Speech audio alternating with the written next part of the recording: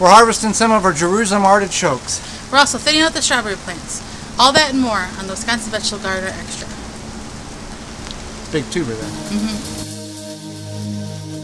Sponsored in part by DollarSeed.com for your flowers, vegetables, and herbs. All organic seeds, all only $1 a pack. ManureTea.com, authentic Haven brand, 100% natural soil condition for the home garden. Squirrelman Worm Farm, organic farm and gardening supply, located in Plymouth, Wisconsin. SquirrelmanWormFarm.com. LittleSpringsSoap.com, handmade soap with simple, recognizable ingredients. The Garden Stamp, stamp planting for more efficient, effective, and speedy planting. Welcome to the Wisconsin Vegetable Gardener Extra. I'm Holly Baird. And I'm Joey Baird, and we're in the large garden today, and it's time to harvest our artichokes, or Jerusalem artichokes, or sunchokes as some people call them. Now they take about 120 to 150 days to reach maturity. They are started with a tuber, and they can get, as you can see, somewhere upwards of 10 to 20 feet based on soil condition. Now once you've got them in a location in your garden, you're never going to extract them. They're always going to keep coming back year after year. So each plant should, on average, produce about 8 to 10 pounds of tuber. So we'll see how that works. So you want a full sunlight, 120 to 150 days, and the plant will tell you when it's time to harvest. As they have here, they've died back after it's gotten cold. So we're going to harvest a few plants here. Now, a lot of people will say, well, you can harvest all of them and store them in the basement. Other people say that harvesting them, only the quantity that you want to eat is best because they can get very soft on you and they won't last very long. So about a week's worth of harvesting is what we're going to do here. And they're really good for diabetics as well. Yeah, they're kind of comparable to like a potato. They're a nice root vegetable, but you can eat them fresh or you can cook them up in like a stir fry. But they have a low sugar count. They're less starchy than a potato. Right. So what we're going to do here is on these plants here, to make it easier on us, I'm just going to cut back the bend off or cut back here the top portion. We can compost these. These are not going to be good enough for like a trellis type of application to save them for next year. So we'll get rid of those. Why don't you bring your fork in here and we'll see what we have. You want to get back far enough that, just like digging potatoes, you don't want to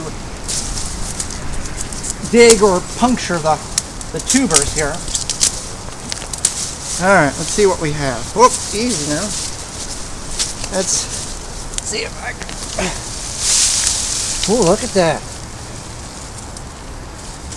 Now you can just take these just as they are here. You get some knobby ones. Scrub them off, slice them thin, and put them a little dip, like ranch or something. They work just great. So we've got this black tray here for obvious reasons. One, for storage, and two, so we can knock the dirt off of these plants. So let's just put that in there. Look at that guy. Look at that. That's all one. Let's see what else we can get here. Oh, and we just keep digging and they just keep popping up. Look how pretty those are. Now these are not related to any shape, size, or form to the artichoke that you would know of, the globe type artichoke. These are a totally different type of Jerusalem artichoke, and based on where you live at in the world, you might have these growing wild. They grow very prevalent and they have just tall flowers, so you may not know you have Jerusalem artichokes on your property. Let's see what else we got here. Let me go on this side here.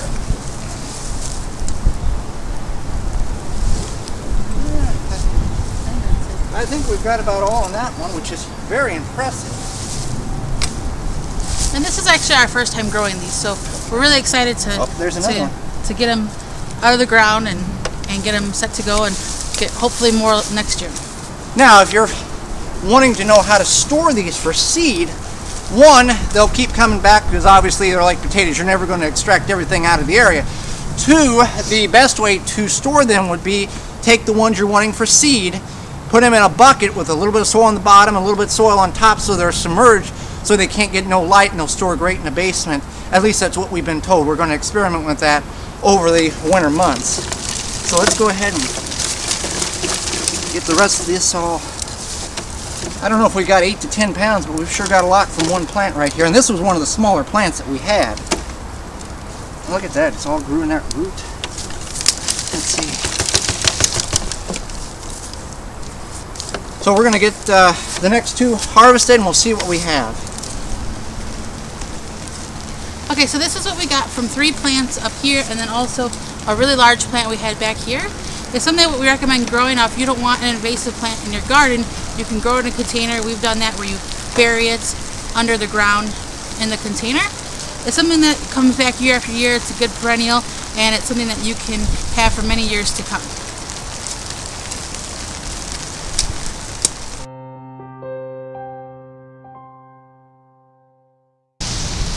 So we got a strawberry patch here, and we got to do some work on it. And the reason being, you'd think, oh, we've got a lot of strawberries. I'm going to step in the bed here. We got a lot of strawberries. Things look real good. Well, actually, there's a point where you can have too many strawberries in one area, and it actually decreases the quantity and the quality of the berries you have. Our case in point, we've got a lot of berries here. Now, we've taken a significant amount of runners. I think we took like 80 some odd runners off of this patch and distributed it from the sister-in-law's garden to the front yard. But the problem we have is that in the spring, when the plants put berries on, it gets too thick. There's not enough sunlight, not enough wind, not enough air circulation, and the berries begin to rot and mold inside on the vine.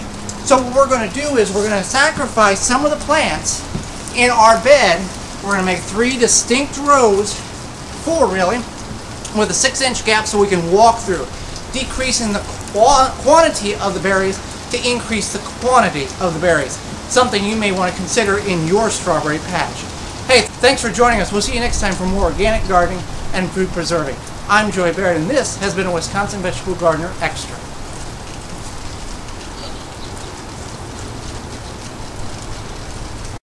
For more organic gardening and food preserving, visit the WisconsinVegetableGardener.com. The show never ends on our Facebook page. Keyword Wisconsin Vegetable Gardeners. Like the page and continue the discussion there. You can now follow us on Twitter, see what we're up to and what we're doing at the garden. The address, the W-I Veg Gardener, G-A-R-D-E-N-R. You can email us at the WIVegGardener@gmail.com with your questions, comments, or suggestions about the show.